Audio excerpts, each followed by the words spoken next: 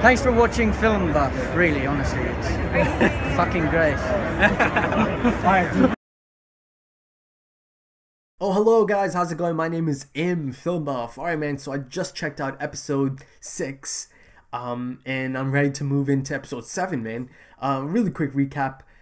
Basically, it was an episode about Mikasa's past, her tragic past. I finally got to see how her parents, died, and how she met her lifelong friend, Eren Yeager, and how Eren, helped her break out of her shell, and helped her almost tap into something else, It really looked like she tapped into something else, man, because a kid should not be breaking floorboards. And this is right after they showed us these shots of her, I don't know, man, these just flashes of things that were going on, what seemed to be inside her. So I don't know, man. That basically that episode was telling me that she draws a lot of inner strength from Eren, and that if she has him, she can do anything. And that's where it left off. Super excited. Let's get right into episode 7. So yeah, Fuck.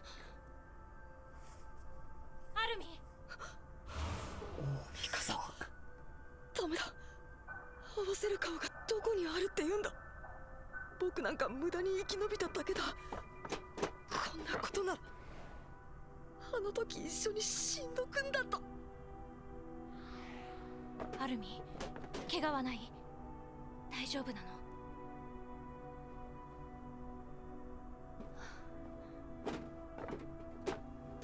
エレンはどこ？アルミ？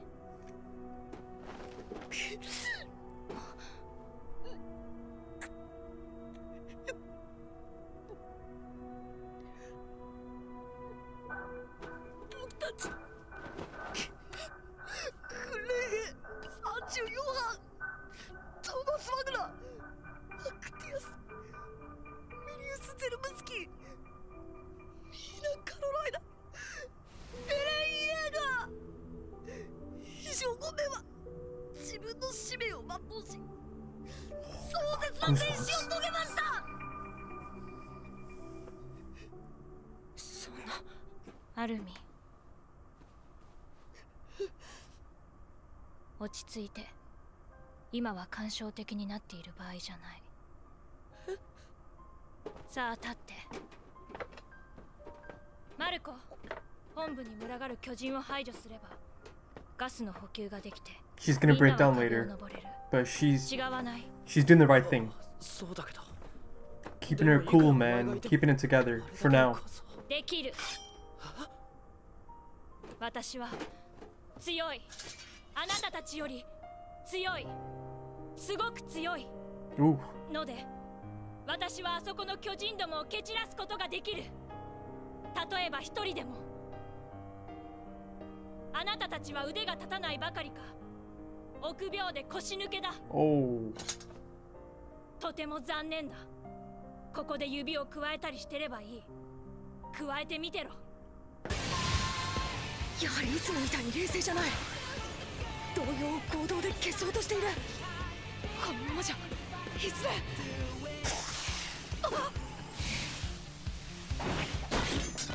ミカサ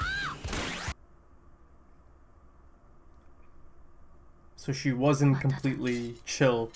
またこれだ。また家族を失った。またこの痛みを思い出して、またここから始めなければいけないのか。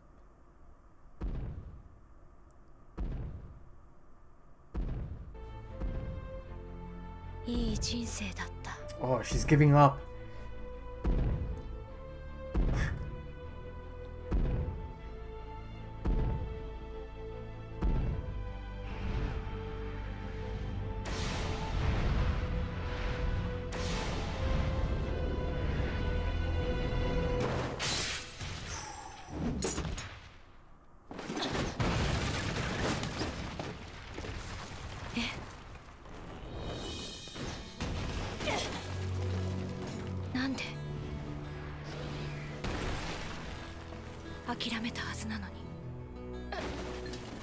Yeah, I thought as well. なぜ立ち上がる？なぜあがく？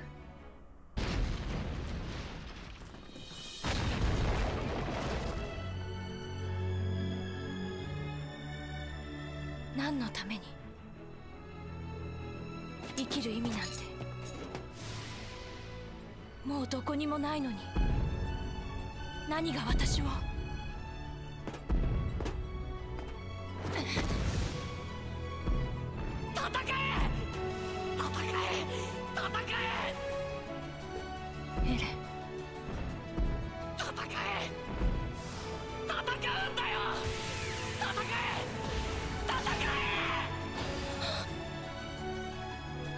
ごめんなさいエレン。私はもう諦めない。二度と諦めない。死んでしまったらもうあなたのことを思い出すことさえできない。だから何としてでも勝つ、何としてでも生きる。うわ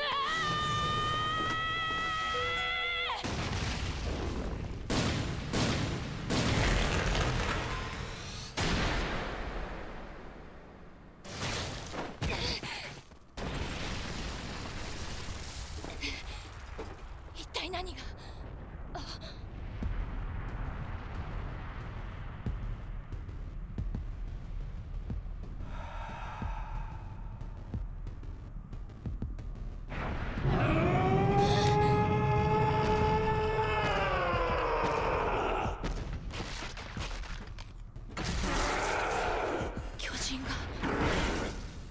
巨人を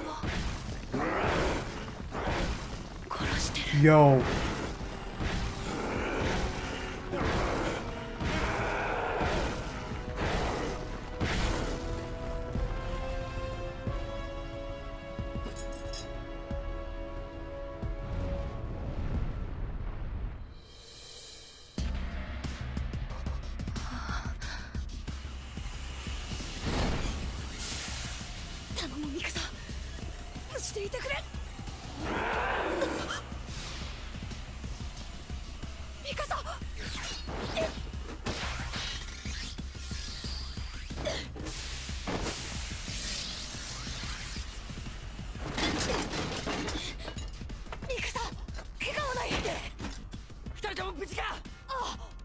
とにかく移動するぞ。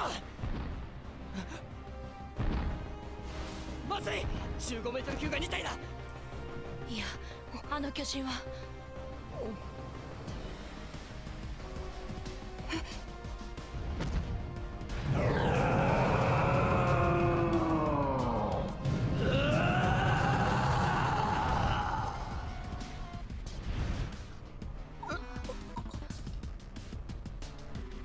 Dude, what the fuck is going on?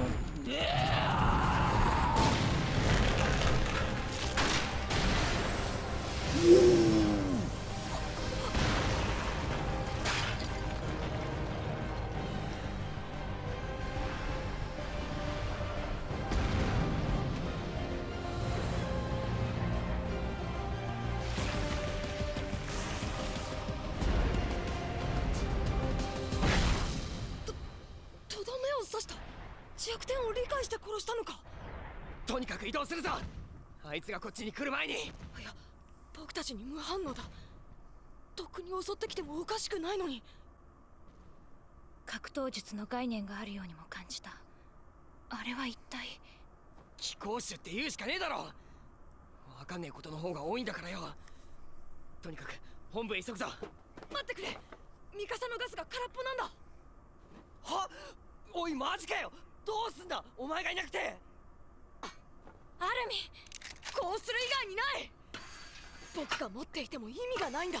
Man, I'm still thinking of that Titan. 今度は大事に使ってくれよ。みんなを助けるために。私はみんなの命を背負う覚悟もないまま先導した。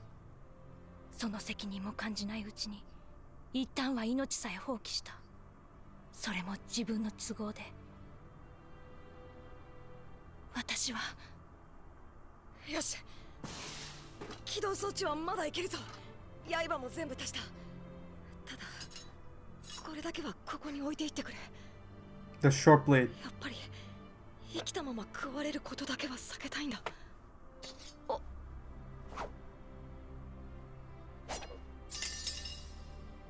そんな。アルミン、ここに置いていったりはしない。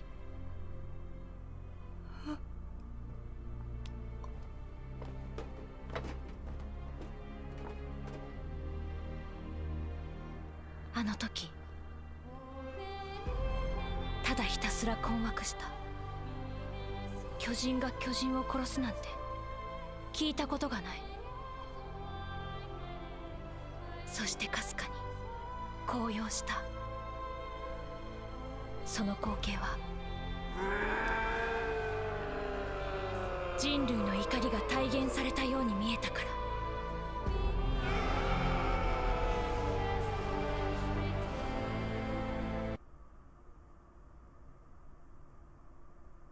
Yo.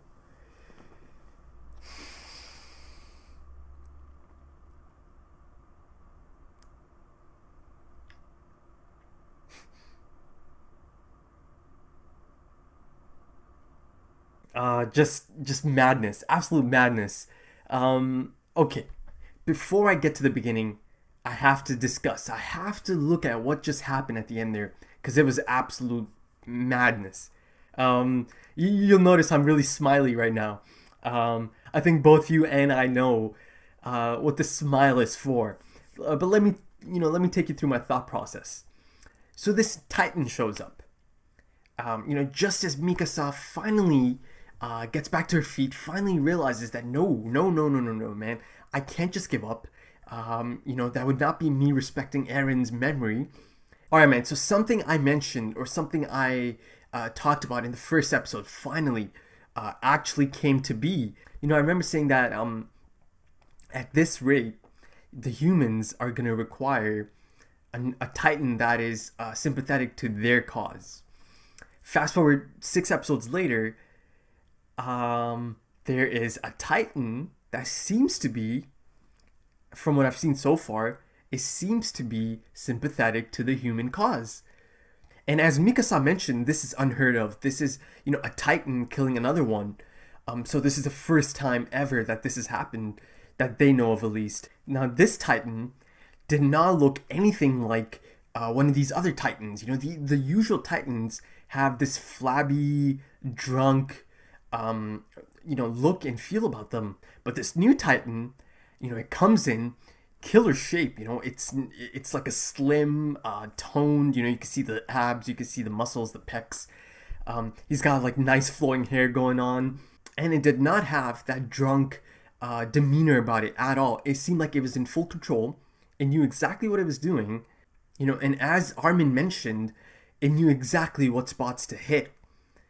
So of course there's intelligence. This is an intelligent Titan, man. This is not one of the clueless Titans.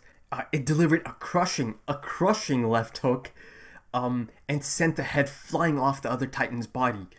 And one more thing, as it punched it, I guess because of the temperature of the Titans, the flesh totally melted off. You could see the bones, but it regenerated. That's something new. These other Titans can't do that. Not that I've seen, so far. So this is something new, man. This is something different. This is like an upgrade, the next level, Super Saiyan, hybrid type Titan, man. Badass, absolute badass. I'll get to what I'm thinking here, but a few more things that I noticed. It kind of felt like they were communicating. It was just screaming, but it felt like they're kind of communicating, through these screams. And another thing, as it punched, as it landed that left hook, it was like a freeze frame almost, and it was this effect of like showing us what's under the flesh, under the skin, and it was like the muscle, right? And that's the look the Colossus has, right? The Colossus has no skin. And let's fast forward to that ending, okay? First of all, beautiful song, absolutely beautiful song. I'm talking about the scene right at the end after, Mikasa told Armin that she's not going to leave him behind. Beautiful song. Actually, you know, a lot of the music, most of the music in this show is fantastic. You know, I need to pick up the soundtrack, man. It's really cool, actually. But at the end there, you know, she's still in shock, and she mentioned that it was uplifting to see this, you know, strangely uplifting. I believe she said something like that. The next thing is key to almost confirming. I'm like 90% sure, guys. She said it was uplifting because it seemed to embody the rage of humanity. Let me see. What other characters have embodied the rage of humanity in these episodes, in these past 6-7 episodes? Only one comes to mind, my friends. Eren Yeager. So, I'm almost 90% sure here, guys. I'm so sure that this new Titan, this new upgrade, hybrid, new and improved Titan, who seems to be in full control, is Eren Yeager reincarnated as a Titan. I don't know how the hell that has happened. Have no clue how that's possible. So, so let's stick to that thought process, that indeed this is Eren back as a Titan, reincarnated, reborn. The only thing I can think of is perhaps that, you know, this flashback, you know, that flashback keeps coming to me, man. Again, you know, I'm sure that was a significant scene because this injection, this serum, or something that was going on in that flashback was really hinting at Eren somehow being a Titan. So I'm not sure if it's the serum that he got injected with or something else. That could have something to do with it, you know. Even though he died, maybe that serum helped him. I don't know. I don't even know what the hell I'm saying, man. Somehow he's back. I'm so sure that's Eren Yeager. So sticking to that thought process, let's look at how this is gonna go further. You know, he doesn't seem to be this brainless killing machine. So the next step is the first contact, the communication. You know, that's the key here. Maybe this hybrid Titan can actually speak to the humans. Maybe they can actually talk to each other. I don't know, man. It's exciting. It's really exciting. I hope I get my answer in the next episode or the next few episodes. So yeah, man, exciting. Really exciting. Because I'm really sure that this is actually Eren back as a Titan. So my original prediction was kind of like Bruce Banner and the Hulk. I felt that the serum or that injection, the thing in the injection, is going to turn him into a Titan. But then he would also go back to being a human again at some point. But instead, Eren ended up dying, and I thought, you know, the prediction's dead. But no, but indeed, Eren did turn into a Titan. But it's a permanent thing, it looks like. You know, he was reborn as a Titan. Again, I'm not sure how exactly that's possible. So I'll come back to this because there's a few more things I need to talk about. So at the beginning of the episode, that again, I don't know his exact title, but he's a high-ranking official. You know, the guy with the beard. He basically got called up by one of the recruits, man. You can see, you know, you can see in his face just the look, you know, great animation. You can see, you know, and the sweat. You could tell he's super thankful. You know, the orders require him and part of his crew to be, you know, safe within the inner walls. So it's fair enough, but it was a bit of a cop-out as well because he's like, oh, these are the rules placed on me, I have to obey. And the recruits kind of caught on to this, and they even called him out. And he got super defensive and butthurt. He's like, oh, if you speak out of line again, you know, I'm gonna have you punished or something like that. Not the most courageous person. You know, he's definitely not chomping at the bit to get out there. They showed Jean. It was actually really cool to see him again, man. In this episode, I was really beginning to like him. And at one point, Jean kind of regretted something. You know, he realized this might be the end, and that he should have just told her. And by her, I'm pretty sure he meant Mikasa. I'm guessing he meant that he should have told her that he loved her or he liked her. But then later on, there was a really tough moment for Jean because, you know, they're up there and he's like, it's impossible unless there's a few sacrifices. And it seemed like that's what happened, man. There was a recruit down there and the Titan got to him, and another recruit came in to, you know, try to save him.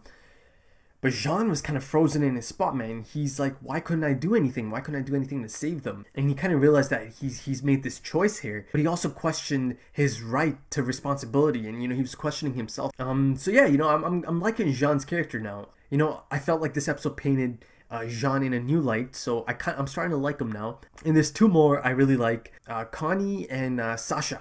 You know, but both of them are still out here, man. They're doing their best as well. You know, Sasha tried to hype up the group a little bit, but, you know, she noticed that all of them had these looks on their faces, you know, defeated, shell-shocked, rattled.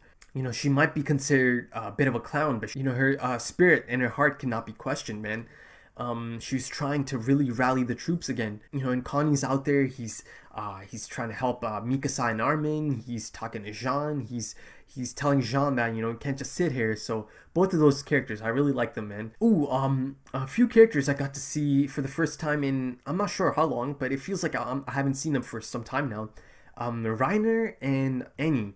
And the dark-haired guy, shit, I can't remember his name, guys. I'm so sorry. I know it starts with a B, but those three, I haven't seen them in you know, in a few episodes. So, again, they only showed them for a little bit, though.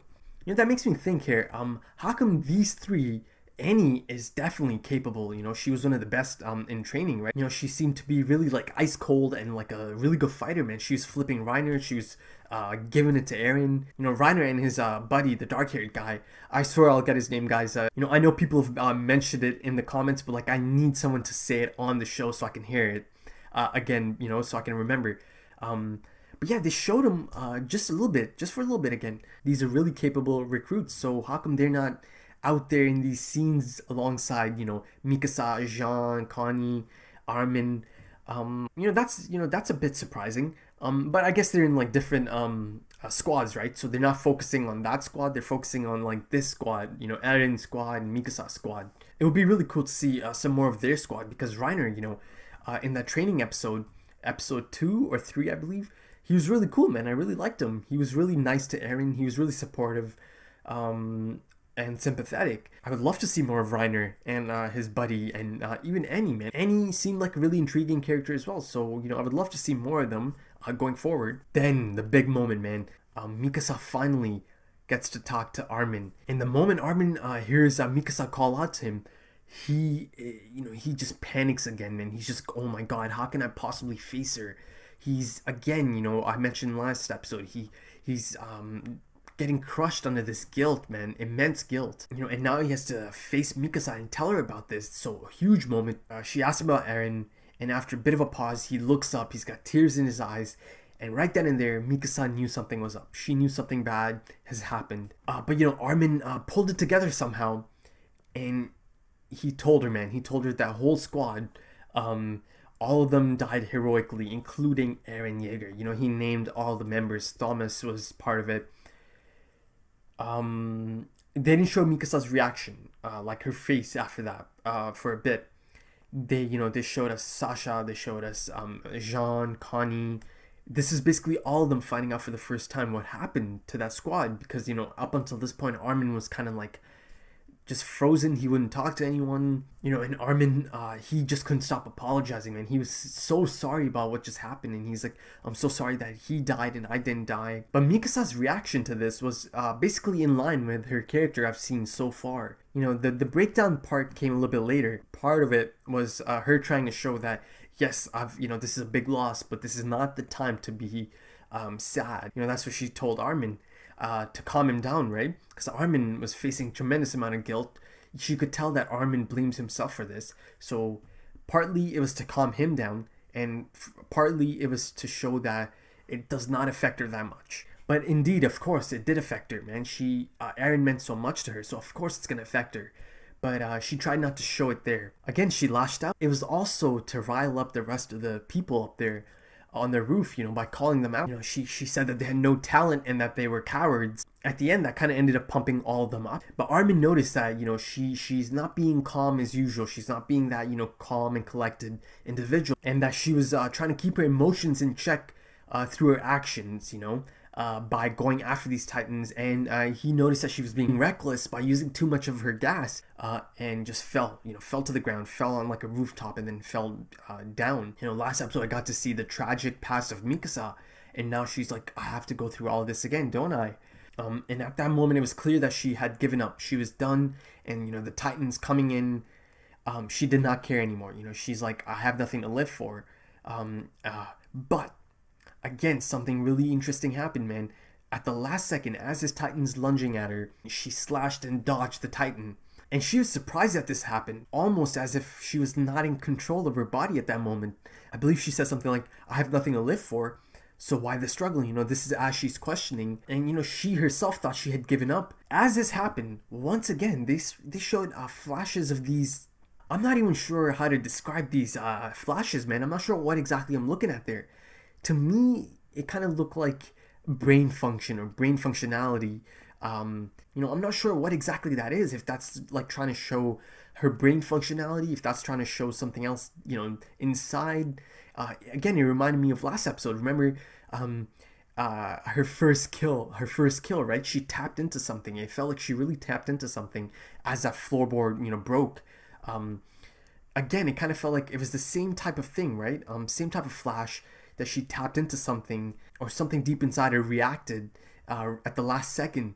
As she's questioning all of this, another beautiful moment, man. She remembers Eren, you know, these memories of Eren are rushing back to her. Now Eren told her as a kid to fight, you know, you have to fight. Again, really awesome moment. And that memory of Eren really re-energized her and made her realize that she is never going to throw away her life, because she needs to stay alive so she can keep his memory alive. Oh, and as she's remembering Eren and, you know, his memory, and these flashbacks are coming to her, a Titan stepped up behind her. Turns out that was the new Titan. I just assumed that was just another Titan and she's getting, you know, attacked from both ends. I just didn't even think about it. I just, you know, assumed that it's just another Titan. As the new Titan was stomping on the other Titan, once again they showed the flashes, but this time much quicker, really quick. As you know, the chemical imbalance type, brain functionality type thing. But this time really quick, you know, almost like subliminal messaging. Maybe it has something to do with the serum and that flashback. And one more thing happened. Armin. Okay, man, Armin is an amazing character, man. He's such a big heart, man. Such a big heart. You know, in that moment, he's like, hey, it's more important that you have this gas.